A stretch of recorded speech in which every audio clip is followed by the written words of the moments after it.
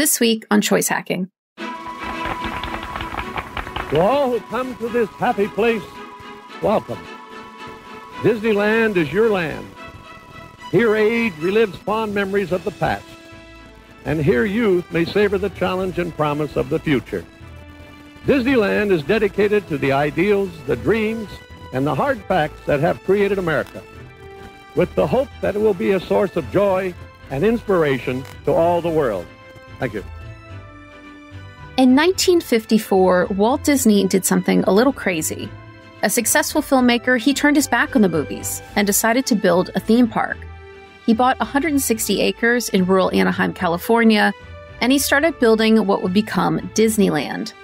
Walt Disney had some pretty ambitious ideas, so he assembled a team of what he called Imagineers to do it. They were engineers, yes, but they were also artists, magicians, animators, scientists, and even puppeteers. Over the past 70 years, the Imagineers have followed something called Mickey's 10 Commandments. And they're basically a cheat sheet for creating a brand that people obsess over. I'm Jennifer Kleinhens, and you're listening to Choice Hacking, a podcast about applying behavioral science and psychology to business marketing, experience design, and more. Join me today for the first part of a two-part series that will unpack the psychology behind Mickey's 10 Commandments, why they're important, why they work, and how you can apply their lessons to your own business. But first, I want to give a shout out to the sponsor of this podcast, Choice Hacking, the agency.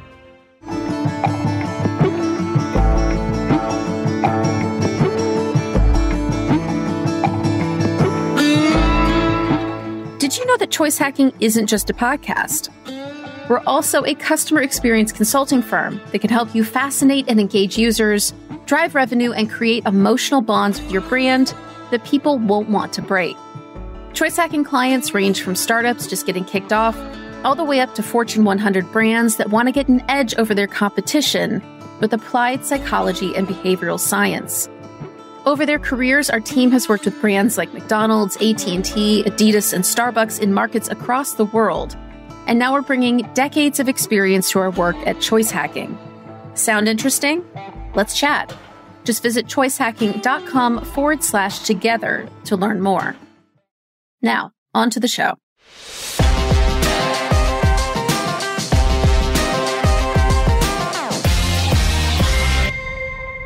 The first of Mickey's 10 Commandments is one with which I'm sure we can all agree. Know your audience.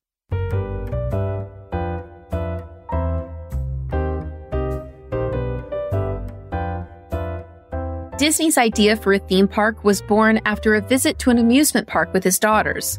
He was frustrated because while his daughters rode rides, he had to sit alone on a bench.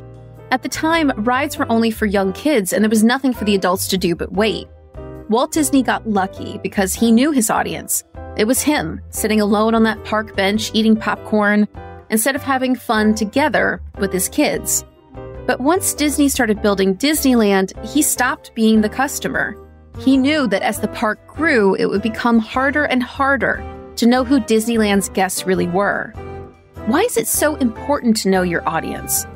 Well, one reason is a psychological principle called the hot-cold empathy gap. This principle says we have a hard time predicting how we'll behave in the future when faced with stress and obstacles. Because when we're not currently feeling emotional, in other words, we're cold, it's hard to predict how we will react when we're in a highly emotional state, otherwise known as hot. For example, if I asked you how you'd respond if you saw someone get hit by a car, you'd probably say something like, I'd rush to their aid and call 911. And that's an easy assumption to make, given that you didn't just see a traumatic event. You're not currently experiencing the rush of emotion that would happen after witnessing an upsetting accident. But what does a car accident have to do with Disneyland? Well, if you're asking Imagineers to create experiences for guests who are in a highly emotional or hot state, while they are in a cold state, it can result in a park experience that doesn't quite hit the mark. Imagineers can't be expected to design experiences for families who are stressed because of the summer heat, upset because the queue for their ride is moving too slowly, or even just emotionally overwhelmed by the sights and the sounds of the park, without experiencing these emotional circumstances themselves. By living through these hot emotional moments that guests experience, Imagineers can create an empathetic and overall better customer experience.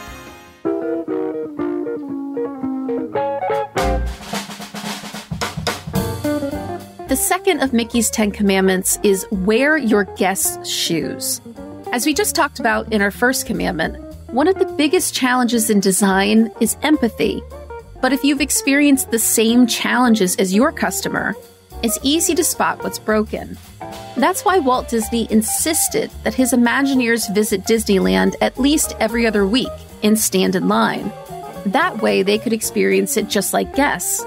For you, wearing your guest's shoes could mean using your own product or shopping in your own store, experiencing life as a customer, not a creator.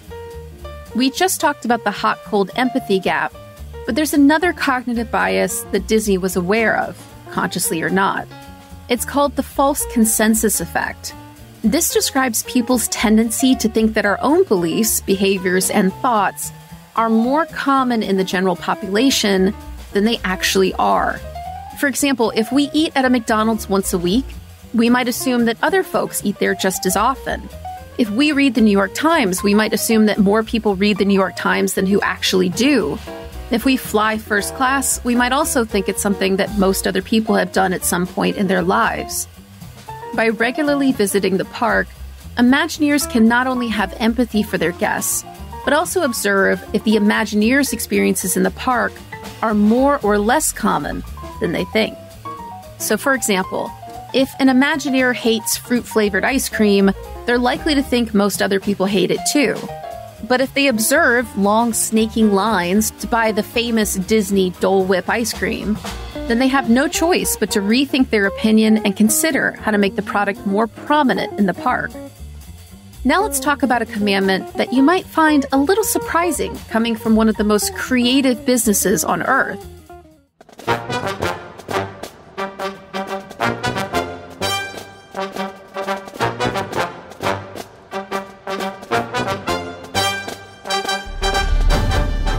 Mickey's third commandment is organize the flow of people and ideas. Walt Disney knew the park experience couldn't just be fun. It also had to be easy to understand. Think about it. How many times do people even visit Disneyland? Do you really think they want to spend the whole time getting lost? Disney knew that organization might feel boring, but that an organized park could actually be more magical because guests could have more fun.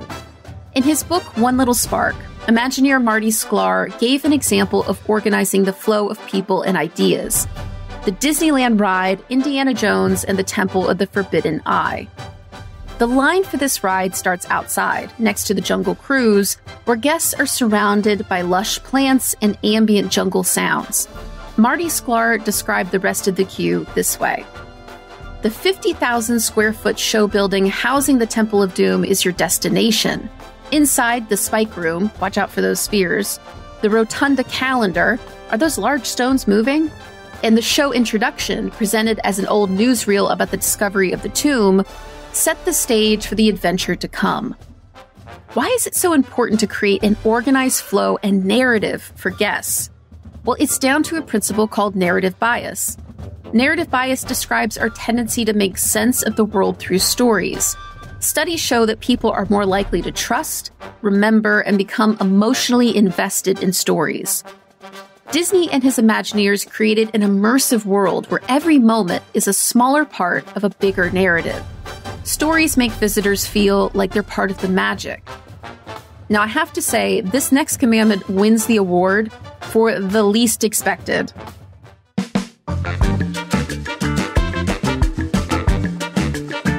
Mickey's commandment number 4. Create a weenie. Now, before you wonder why Disney is talking about weenies in his amusement park, a weenie is another name for a visual magnet that will guide people through an experience. Think of weenies as landmarks. They help you understand the flow of an experience, where you've been, and where you might go next, relative to their location. The most famous Disney park weenies are Spaceship Earth in Epcot, so the big golf ball-looking building, and Sleeping Beauty's castle in Disneyland, the big castle that's in the center of the park. They're both easy to spot no matter where you are in the park, and they help you understand the flow of the experience. Without these visual magnets to guide you, a day at the amusement park can quickly descend into chaos. But what is the psychology behind why weenies are so important? Well, it's down to a principle called visual salience. Salience describes how prominent or emotionally striking something is.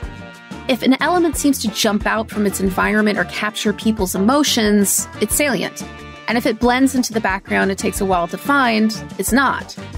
By making visual magnets super salient and easy to find no matter where you are in the park, Imagineers can create experiences that are easy to navigate. And when the parks feel easy to navigate, they're less stressful and more fun.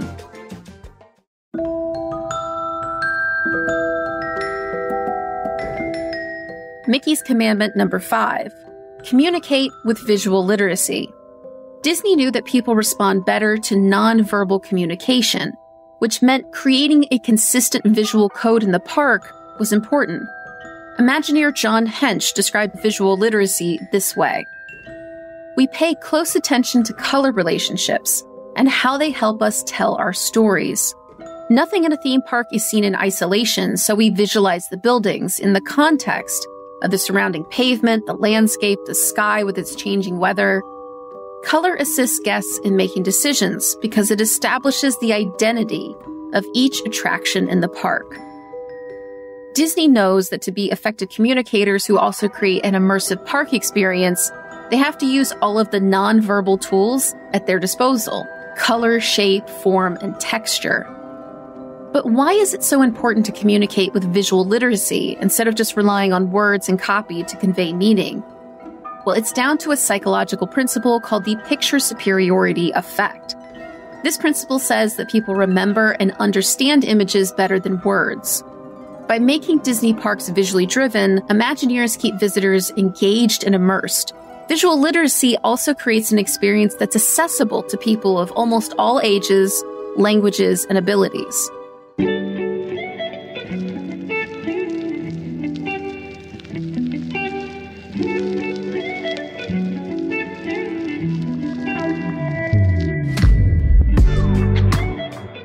Mickey's 10 Commandments are a cheat sheet for creating a customer experience that's immersive, fun, empowering, persuasive, and accessible.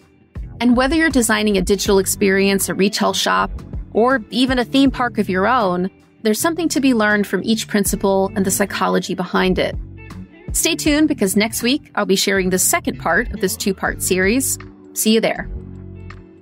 Thanks for listening to the Choice Hacking Podcast. Don't forget you can learn more about behavioral science and psychology applied to business when you subscribe to the free Choice Hacking newsletter. You'll join more than 7,000 brilliant UX, CX, and marketing folks from companies like IKEA, Uber, and Coca-Cola who get my newsletter. To sign up, just visit choicehacking.com/subscribe. That's choicehacking.com/subscribe. Until next time.